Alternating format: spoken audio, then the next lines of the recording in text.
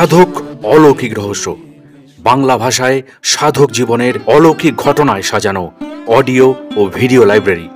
আসুন প্রিয় দর্শক ও শ্রোতা, তাহলে এবার শুরু করা যাক। নমস্কার, আমি প্রদীপ সাহু। ইউটিউবে আমার একটা চ্যানেল আছে, আর এই চ্যানেলে আমার চ্যানেলে যখন ভিডিওটা যাচ্ছে, তো স্বাভাবিক কারণে আমার চ্যানেলে আমার যারা দর্শক যারা আছেন, আর দাদার চ্যানেলে যারা নতুন দর্শক আছেন তাদের জন্য আমার নামটা বললাম, কিন্তু আমার চ্যানেলে যারা দর্শক আছেন তাদের জন্য তো তাদের সাথে আমার একটা পরিচয় আছে। আমি একটু দাদাকে পরিচয় করাই। দাদার একটা ইউটিউবে চ্যানেল আছে এবং আধ্যাত্মিক চ্যানেল আছে, সাধক অলৌকিক রহস্য। আমার সাথে আজকের এই এপিসোডে আছেন চন্দন চক্রবর্তী। আজকে আমরা এই যে দুজন বসেছি আর কি আলোচনা করতে, বেশ কিছু বিষয়ে আমরা আলোচনা করব। খুব বিক্ষিপ্ত ভাবেই কিন্তু সেই আলোচনাটা আমাদের হবে আর কি, আর আপনারা সেটাও কিন্তু বুঝতে পারবেন যে আমরা খুব একটা বেশি গুছিয়ে বসিনি আর কি। মূলত আজকের এই আলোচনার যে উদ্দেশ্য সেটা হচ্ছে যে একে অপরের যে অডিয়েন্স যারা আছেন, আপনারা যারা দর্শক শ্রোতা বন্ধু আছেন, আপনারা যাতে দাদা চ্যানেলের হদিশ পান, আর এই মুহূর্তে দাদা চ্যানেলের যারা দর্শক আমাকে দেখছেন, আমার চ্যানেলে যাতে আপনি হদিশ পান, এবং সেখানে যে যে আধ্যাত্মিকতার যে কন্টেন্ট গুলো আছে, যে বিষয়বস্তুগুলো আছে, সেই বিষয়বস্তুগুলো আপনাদের কাছে পরিচিত করানো, এটাই হচ্ছে মূল উদ্দেশ্য। এবং আজকের এই শুরুতে একেবারে দাদার অনুমতি নিয়ে আমি বলতে পারি, আমরা যারা ইউটিউবে, মানে আমরা দুজনেরই কথা বলছি এখানে, যেহেতু আমরা দুজন আছি, তো আমরা দুজনে যারা ইউটিউবে আধ্যাত্মিকতার নানান বিষয় নিয়ে আমরা যারা কথা বলি আর কি, কন্টেন্ট বানাই, তো সেই কন্টেন্টের উদ্দেশ্য কি সেটা আপনাদের কাছে একটু ক্ল্যারিফাই করা, আর বাদ বাকি আপনাদের কাছ থেকে বিভিন্ন সময় যেমন যেমন মতামত পাই সেই বিষয়গুলোকে নিয়ে একটু আলোচনা করা। তো আলোচনার এবার কিন্তু আমি অভিমুখ দাদার দিকে বাড়িয়ে দিচ্ছি। দাদা কিছু বলুন এবার। নমস্কার প্রিয় দর্শক ও শ্রোতা, প্রদীপ আমার ভাতৃপ্রতিম। আমি কিন্তু ওর চ্যানেলের অনেক অনুষ্ঠান দেখেছি। প্রদীপ এমন কিছু এপিসোড ওর চ্যানেলে নিয়ে এসেছে যেগুলো ব্যতিক্রমী। এখন বিষয়টা হলো, যারা আমার চ্যানেলের দর্শক আছেন, নতুন করে বলার কিছু নেই, তারা কম বেশি জানেন। আসলে এই জগৎ হলো লীলাময়, লীলাময়ের কৃপা সর্বত্র বিরাজমান। একদম। এবং সেই ক্ষেত্রে আমরা যে ধরনের বিষয়বস্তুকে অবলম্বন করে আপনাদের কাছে নিয়ে আসি, একদম, তার দর্শক কিন্তু আলাদা, পৃথক। তখন মনে হলো যে হ্যাঁ, এটা তো ভালো ব্যাপার, কিন্তু একটা আলাপচারিতার প্রয়োজন আছে আপনাদের সাথে। আপনারা যারা রয়েছেন পর্দার ওপারে আমাদের দেখছেন, একটু দেখুন না, জগৎ যখন তারই সৃষ্টিতে চলছে, আমরা বা আমাদের মতো যারা এত ক্ষুদ্র মানুষ, যারা চেষ্টা করছি দিনের পর দিন ধরে বিভিন্ন রকম ভাবে আমাদের পরিশুদ্ধ করতে এবং সেই পরিশুদ্ধি আপনাদের কাছে পৌঁছে দিতে, সেই কারণে আজ এখানে আসা। প্রদীপ যে কথা আপনাদের বললো, খাঁটি সত্যি কথা। দেখুন, আমার চ্যানেলের বিষয়বস্তু লক্ষ্য করবেন, আর প্রদীপ সাহুর চ্যানেলের বিষয়বস্তুর মধ্যে কিন্তু একটা অন্তর্লীন যোগাযোগ আছে। সেই যোগাযোগটা এই যে আমরা দুজনেই তারই কথা বলতে চাই। প্রদীপ বলছে একভাবে, আমি বলছি আরেকভাবে, আসলে আমরা তাকেই পেতে চাই। তো প্রিয় দর্শক, প্রদীপের কাছ থেকে জানার কৌতূহল আমার রয়েছে। আপনাদের সামনে আমি তাকে সেই কতগুলো বিষয় একটুখানি বলতে চাই। যে দেখো প্রদীপ, তোমার চ্যানেলে আজ পর্যন্ত, এখন পর্যন্ত প্রায় 691টা ভিডিও রয়েছে। হ্যাঁ, এবং যার মধ্যে তপভূমি, নর্মদার সিংহভাগ। একদম তাই। তোমার এই যে পরিসংখ্যান, এই পরিসংখ্যানের দিক থেকে তোমার মধ্যে মা নর্মদা, তপভূমি নর্মদা এমন কি গুরুত্বপূর্ণ বিশেষত্বকে বহন করে যে তাকে নিয়ে তুমি এতগুলো এপিসোড করে ফেললে? যদি আমাদের একটু বলো। অ্যাকচুয়ালি এটা আমার কাছে একটা খুব ভাববিহল একটা প্রশ্ন। সত্যি কথা বলতে কি, আমি আধ্যাত্মিকতার পথে ছিলাম না, এবং আধ্যাত্মিক কোনো বিষয় নিয়ে সেখানে মানে দু কলম লেখা বা ক্যামেরার সামনে বলা, তো সেই ধৃষ্টতা আমি জানি না কি করে এসব শুরু হয়েছে। আমি একেবারে মানে দেখবেন আধ্যাত্মিক এই মানে প্রেক্ষাপটে না বেশ কিছু কথাবার্তা হয় যেগুলো অতিরিক্ত বিনয়ী হওয়ার চেষ্টা করা। ঠিক। সেই কারণে খুব অ্যাবস্ট্রাক্ট উত্তর হয় সেখানে, মানে ধোঁয়াশা যুক্ত উত্তর আর কি, যে জানি না কি করে হয়ে গেছে ইত্যাদি ইত্যাদি। কিন্তু এক্ষেত্রে আমি যেটা বলছি একদম সত্যি কথা বলছি। আমি মা নর্মদা সম্পর্কে যেদিন পাঠ করতে শুরু করেছি তার আগে পর্যন্ত আমি জানতাম না, আর এতটা লম্বা সিরিজ হবে এটা যদি আমি জানতাম তাহলে বোধহয় আমি করতে পারতাম না। অর্থাৎ তোমার পথ পরিক্রম অনেকটা তীর্থযাত্রীর মতো। একদম তাই। দেখতে দেখতে দেখতে দেখতে যে মায়ের মন্দির বা বাবার মন্দির কোথায় রয়েছে একটা জায়গায় আমি যেতে চাই, রাস্তা কতটা জানা নেই, কিন্তু মনে আছে অনেক ভালোবাসা, অনেক ভক্তি, অনেক আত্মনিবেদনের শ্রদ্ধার্ঘ, সেইটুকু হৃদয়ে নিয়েই পথ হাঁটা এবং এতগুলো পর্বত পেয়ে গেছে। আসলে তোমার এই কথাটা খুব সুন্দর লাগলো, খুব ভালো লাগলো। আসলে সেটাই প্রিয় দর্শক, জীবনের বাইরে কিছুই নয়। ঈশ্বরও আমাদের জীবনের বাইরে কোনো বস্তু নন বলেই আমাদের কাছে তিনি মাঝে মধ্যে হয়তো বিভিন্ন রকম ভাবে ইঙ্গিত পাঠান। ঈশ্বরের ইচ্ছে ছাড়া তো কিছু হয় না, হতে পারে না। জন্মটাও, মৃত্যুটাও, মাঝে কাজের জীবন, সবই তার পূর্ব নির্ধারিত। আচ্ছা, আমার এরপরে তোমাকে একটা প্রশ্ন করার আছে। ধরো তুমি এই যে চ্যানেল শুরু করেছো, আমি পেশাগতভাবে ডিসক্লোজ করছি না উনি কি করেন, তবে পেশাগতভাবে অন্য কিছু একটা করেন, যেমন আমিও অন্য কিছু করি। তোমার চ্যানেল যখন তুমি শুরু করলে আর কি, তো সেই চ্যানেল শুরুর সময় মানে তোমার ভাবনা কি ছিল, বা তোমার চ্যানেলের উদ্দেশ্য, তোমার চ্যানেল অডিয়েন্স কেন দেখবে? দেখো প্রদীপ, এই কথাটা একমাত্র বাড়ির লোকই জানে। একটা ঘটনা ঘটেছিল আমার জীবনে। সত্যি কথা বলতে, অলৌকিকতার যদি বলো প্রবেশ, হ্যাঁ, এখানে একটা কথা বলার আছে। অলৌকিকতা কিভাবে আসে আমরা অনেক সময় বুঝতে পারি না। সেটা যে ধরনের অলৌকিকতা হোক, হয়তো আগে এসছে আমি বুঝিনি, আমার সেই বোধ ক্ষমতা তখনো জাগ্রত হয়নি। কিন্তু তোমার চ্যানেল যারা দর্শক আছেন তারা তো জানেন না। আমার চ্যানেল দর্শক কেউ জানেন যে আমার এর আগে একটা প্যারানর্মাল চ্যানেল ছিল, সেটা আমি চালাতে পারিনি। ঈশ্বর চাননি, সবচেয়ে বড় কথা ঈশ্বর চাননি। তার জন্য আমি কঠোর পরিশ্রম অনেক বেশি করেছি। যাই হোক, সেটা প্রদীপকে আমি বলেছিলাম এক সময় কথার পরিপ্রেক্ষিতে। একদিন রাত্রিবেলায় আমার ঘুম আসছে না, আমি নিচে মেঝেতেই শুয়ে থাকি, রাতে মেঝেতেই শুই। তো মশারি টশারি খাটানো আছে, আমি শুয়ে আছি। তা হঠাৎ মনে হলো যে আচ্ছা, তখনও আমার এই প্যারানর্মাল বন্ধ করে নিয়ে ভান্ডার ঘুরে আসা হয়ে গেছে, ঠিক আছে। একটা কথাকে যদি গুছিয়ে বলি, ঈশ্বর আধ্যাত্মিকতার কথাকে গুছিয়ে বলি, তাদের অলৌকিকতার বিষয়গুলো যদি তুলে ধরি, কেমন হয়? আমি কি পারবো? তার মধ্যে তো একটা রোমাঞ্চ আছে। দেখুন, আমরা ভক্তি নিয়ে তৈরি করি, আপনারা ভক্তি নিয়ে দেখেন, অবশ্যই তার মধ্যে রোমাঞ্চ থাকতে হবে। যেটা গ্রহণ করব, সেটা খাদ্য হোক আর জীবনের পাথেও হোক, তার মধ্যে অল্প বিস্তর যদি একটুখানি রোমাঞ্চ না থাকে, তাহলে বোধহয় সেটা ঠিক পৌঁছানো যায় না। তবে হ্যাঁ, উচ্চ স্তরের বিষয় আলাদা, সেখানে শুধু পরিশুদ্ধ ভক্তি থাকা দরকার। তো এই কথা ভাবতে ভাবতে আমি প্রায় স্থির করে নিলাম যে বেশ কিছু বইপত্র আছে, সেগুলোকে কেন্দ্র করে আমি করব। এই করে আমি ঘুমিয়ে পড়েছি রাত্রিবেলা। তখন কটা হবে? রাত্রি 2:30-3টে হবে। তো এবার আমার হাতটা মশারির বালিশের উপরে, আমার মশারির এখানে এরকম ভাবে উঠিয়েছি। এইভাবে উঠাতে গিয়ে মনে হলো দুটো পা আমার সামনে দাঁড়িয়ে আছে, মাথার কাছে। সেই ব্যক্তি দাঁড়ানো, না দাঁড়ালে পাটা ওইখানে মাথায় থাকে না, একটা পায়ে তার আমার হাত পড়েছে। তিনি সেই পাটার সঙ্গে সঙ্গে পেছন দিকে সরিয়ে গেলেন। তো তারপরে শুরু, তিনি কে, কেন, কি জন্য, আমি সে প্রশ্নে যাচ্ছি না। তিনি নিশ্চয়ই আমার মঙ্গলই চান। এবং আমি প্রথম এপিসোড শুরু করেছিলাম শ্যামাচরণ লাহিড়ির জীবনকে কেন্দ্র করে, তার জীবনীকে তুলে ধরার চেষ্টা করেছিলাম।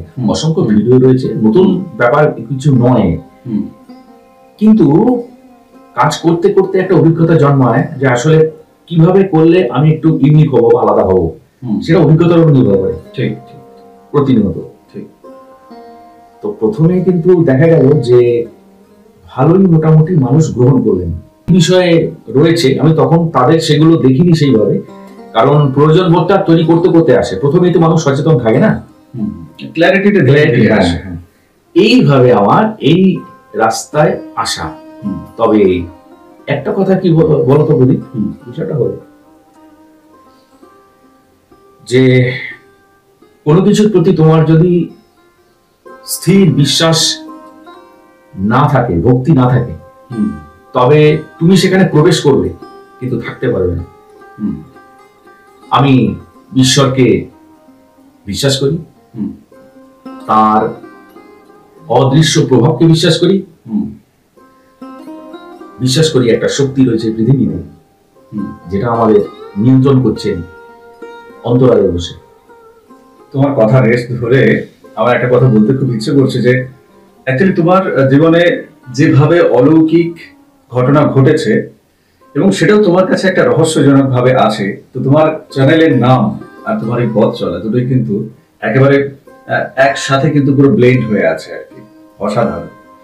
আচ্ছা, আমার চ্যানেলে যারা দর্শক যারা দেখছেন এই ভিডিওটা, আমি আপনাদের কাছে রিকোয়েস্ট করব, দাদার যে চ্যানেল আছে আমি ডেসক্রিপশন বক্সে লিংক দিয়ে দেবো দাদার চ্যানেলের, তো ওই চ্যানেল আপনারা একটু দেখবেন, কেননা ওখানেও বেশ কিছু ভিডিও আছে আর সেটা নতুন করে বলার কিছু নেই। আচ্ছা, আমি এর ক্ষেত্রে আমার শ্রদ্ধেয় দর্শক শ্রোতা যারা আছেন তাদের কাছে অনুরোধ করছি, সনিবন্ধ অনুরোধ করছি, আপনারা প্রদীপ সাহুর চ্যানেলে আসুন, ভিজিট করুন, দেখুন, অবশ্যই ভালো লাগবে। আমি ডেসক্রিপশনে অবশ্যই লিংক দিয়ে দেবো। আপনাদের কাছে অনুরোধ রইল, প্রদীপ তো আমন্ত্রণ জানালোই, আমি নিমন্ত্রণ জানালাম, অবশ্যই আসবে। আসলে আজকের এই যে আলোচনা আর কি, এটা দুজনের চ্যানেল নিয়ে ডিসকাশন করা, এবং মূলত আমি দাদাকে ফোন করেছিলাম যে আচ্ছা আমাকে একসাথে একটা ভিডিও বানাতে পারি, মা নর্মদার কথা আপনাদেরকে জানানোর জন্য আমি এই সুযোগটা নিতে চাইছিলাম যে দাদার চ্যানেলে যদি আমার একটা ভিডিও যদি আসে, দুজনে যদি কোলাপ করি যদি আমরা, তাহলে তপভূমি নর্মদার যে অডিও সিরিজ আমার চ্যানেলে আছে, আলাদা করে একটা প্লে লিস্ট করা আছে। টোটাল বোধহয় যে মানে আপনি প্লে লিস্ট দেখেন আর কি, 4-5টা প্লে লিস্ট আছে, তার মধ্যে আপনি তপভূমি নর্মদা নামে একটা প্লে লিস্ট পেয়ে যাবেন। 1 থেকে শুরু করে একেবারে 366 পর্যন্ত এপিসোড আছে। মা নর্মদা হচ্ছেন শিবকন্যা, মানে সহজ ভাষায় যদি বলি ভোলে বাবার কন্যা তিনি। এবার এই এক একজন দেব দেবী তাদের যে জন্ম, তো মা নর্মদার জন্মের পেছনে কিন্তু একটা ছোট্ট ইতিহাস আছে। তো সেই ছোট্ট করে ইতিহাসটাকে যদি বলি আর কি, যখন আপনারা সকলেই জানেন যে ওই সমুদ্র মন্থন হয়েছিল, সেখানে যখন বিষ উঠেছিল আর কি, তো সেই বিষের ভাগ কে নেবে? অমৃতের ভাগ তো সবাই নিতে চায়, বিষের ভাগ কে নেবে? তো ভোলা মহেশ্বর তিনি, তাকে তখন আহ্বান করা হয়, তিনি তখন সেই বিষ পান করে তার কণ্ঠ তখন বিষের তেজে নীল হয়েছিল, সেই থেকে তার নাম নীলকণ্ঠ। এই বিষের তেজ নিয়ে তিনি যখন মেকল পর্বতে আসেন, আচ্ছা বর্তমানে মধ্যপ্রদেশের এটা অমরকণ্টকে, তো সেখানে তিনি যখন আছেন, তার সেই কণ্ঠ থেকে বিষের তেজে একজন দেবীর জন্ম হলো, সেই দেবীর নাম হচ্ছে মা নর্মদা। এখন মজার বিষয়টা যেটা হচ্ছে, বিষ থেকে জন্ম নিলেও কিন্তু ভোলে বাবা তাকে আশীর্বাদ করলেন, এবং ভোলে বাবা তিনি বললেন যে তুমি আমার এই বিষ বাষ্প থেকে নির্গতা হয়েছ, কিন্তু তুমি মানুষকে সিদ্ধি দেবে, মানে চরম সিদ্ধি। আমাদের বাংলার, সারা ভারতের, সারা পৃথিবীর যত সাধক সাধিকা আছেন এই সনাতনের আঙিনায়, প্রত্যেকের কাছে কিন্তু মা নর্মদা একটা বিশেষ স্থান, তপভূমি। তো সেই তপভূমি নর্মদার কথা অডিও সিরিজে আছে। যোগী পুরুষ শ্রী শৈলেন্দ্র বাবু তিনি লিখেছেন, তিনি পরিক্রমা করার পর তিনি লিখেছেন, তো তার অডিও সিরিজ আছে। এবং আমি আপনাকে এটুকু ডেফিনেটলি বলতে পারি, আপনারা কমেন্টে লিখবেন আমার কথা কতখানি সত্য। আপনি যদি 1 থেকে পরপর অন্তত 10টা ভিডিও যদি আপনি দেখেন, তাহলে আপনার জীবন বদলে যাবে। মাথার ভেতর যত টেনশন থাকুক না কেন ক্লিয়ার হয়ে যাবে। আর সেটা আমার 1 থেকে ভিডিও দেখতে শুরু করলে আপনি বুঝতে পারবেন আমার জীবনকে দিয়ে আমার জীবন কিভাবে মা বদলেছে। দাদার দিকে এবার যাই। প্রদীপের কথাগুলো আমার খুব শুনতে ভালো লাগছিল, মনে হচ্ছিল যে তুমি বলো আমি শুনি। না না না, কিন্তু এখানে এসছি আজ প্রদীপের অতিথি হয়ে। এবার বিষয়টা আমাদের দুজনের ক্ষেত্রে সমান। একটা আত্ম উপলব্ধি না থাকলে আধ্যাত্মিক প্রচেষ্টাগুলো চালানো যায় না। আত্ম উপলব্ধি খুবই প্রয়োজন। এবং অবশ্যই যেটা প্রদীপ বলল যে আপনাদের জীবন বদলে যাবে, আমাদের জীবন বদলে যাবে, এই বদলানোর ব্যাপারটা কিন্তু একটা আত্ম উপলব্ধি, এবং যেটা একমাত্র মানুষ নিজেই বুঝতে পারে নিজেকে। ঈশ্বর আমাদের সর্বত্র বিরাজমান, তারা রয়েছেন। আমাদের প্রতিদিনের বিভিন্ন রকম ঝুট ঝামেলা, টেনশন, কাজকর্ম সবকিছুই থাকে, কিন্তু তার মধ্যেও আমরা ভগবানকে ডাকার সময় কতটুকু পাই? মন্দির, মসজিদ, গির্জায় গেলে তবে ঘরে বসেও তাকে ডাকতে পারি, সংসারী হয়েও তাকে ডাকতে পারি, সংসার ছেড়েও তাকে ডাকতে পারি, অবশ্যই ডিজিটালেও ডাকতে পারি। তা সেই যে সুবিধাটা ইউটিউব আমাদের করে দিয়েছে, আমরা সেই সুযোগটাকে গ্রহণ করেছি, আপনাদের কাছে সেই সুযোগটাকে তুলে ধরতে চাই। আমরা দুজনে একই পথের পথিক যারা রয়েছেন, আরো পরবর্তীকালে অনেকের সঙ্গে আলাপ পরিচয় আসবো যদি সুযোগ সময় হয়। এই কথা শেষ করে আমার একটা কথা খুব বলতে ইচ্ছে করছে। আমার যেটা উপলব্ধি হয়েছে এই জার্নিতে, ইউটিউব জার্নিতে, এমন অনেক দর্শক আছেন, এমন অনেক ভক্ত আছেন, মানে চ্যানেলের ভাষায় দর্শক বলতে সাধারণ দর্শক হবেন না, তো এমন অনেক ভক্ত আছে যারা ভিডিও দেখেন এবং তাদের কমেন্ট দেখার পরে, তাদের কমেন্ট পড়ার পরে কিন্তু তারা আমাকে সমৃদ্ধ করেন। বেশিরভাগ ক্ষেত্রে কি হয়, আমার তো সবে সবে জার্নি শুরু হয়েছে, তো যখন কোনো বই পড়ার বিষয় আসে আর কি, যখন কোনো অডিও সিরিজ বানাবো ভাবছি, তখন আমি কিন্তু কমেন্ট করি। তো কমেন্ট করার পর ওখানে কিন্তু দর্শকদের থেকে কিন্তু আমার কাছে তালিকা আসে যে প্রদীপ তুমি এটা করতে পারো বা এই বইটা করতে পারো। আমাকে কিন্তু আমার অডিয়েন্সরা আমাকে গাইড করছে, এবং এটা আমার কাছে বিশাল পাওয়া। তো কেবলমাত্র আপনারা শিখছেন, আপনারা জানছেন, আসলে না, আপনারা কিন্তু আমাদের দুজনকে শেখাচ্ছেন এবং আমাদেরকে সুযোগ করে দিয়েছেন। যেটা ধরুন কোনো না কোনো বাহানায় আমরা ত্যাগ করে চলে যেতে পারতাম, সেটা অন্তত ভিডিও বানানোর জন্য হলেও তো আমরা সেই দিন সেই টপিকটার উপর রিসার্চ করার জন্য হলেও বা পড়ার জন্য হলেও সেটা তো আমাদেরকে জানতে হচ্ছে। তো সব থেকে বেশি সমৃদ্ধ কিন্তু আপনারা আমাদেরকেই করছেন, দুটো জায়গা থেকে করছেন। এক করছেন সমাজটাকে সুন্দর করে, আর দ্বিতীয়ত কিন্তু আমাদেরকে সমৃদ্ধ করছেন। ধরুন দাদা একেবারে প্রথমে যেটা বলেছিল যে 691টা ভিডিও আমার চ্যানেলে আছে, তো 691টা ভিডিও তো আমি যেহেতু বানিয়েছি তো আমাকেই পড়তে হয়েছে। কিন্তু আপনি অডিয়েন্স হিসেবে যদি 691টা ভিডিও না দেখেন, আপনি হয়তো 3-4টে দেখলেন কি 30টা দেখলেন, তাহলে কিন্তু আপনি আমার থেকে কম জানলেন আর কি, বাট আপনি কিন্তু আমাকে সমৃদ্ধ করে গেলেন। এটা কিন্তু আমাদের কাছে একটা বিষয়। অবশ্যই আমি এক্ষেত্রে আমার চ্যানেলের একজন ভদ্রলোকের কথা বলবো, সম্ভবত তার নাম গৌতম ব্যানার্জি।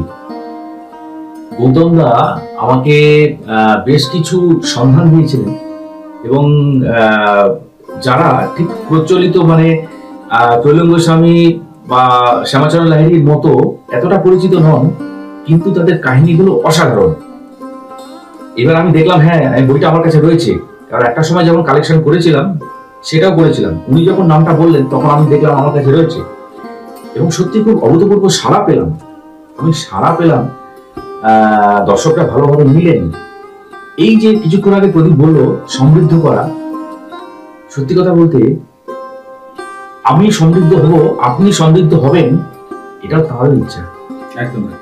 এই প্রসঙ্গে একটা ব্যতিক্রমী কথা বলি, জানি না আপনারা এই কথাটা কিভাবে নেবেন। প্রদীপ তুমিও শোনো, তুমি বলবে যে আমার কথা যদি ভুল হয়, আপনারা কমেন্টে জানাবেন।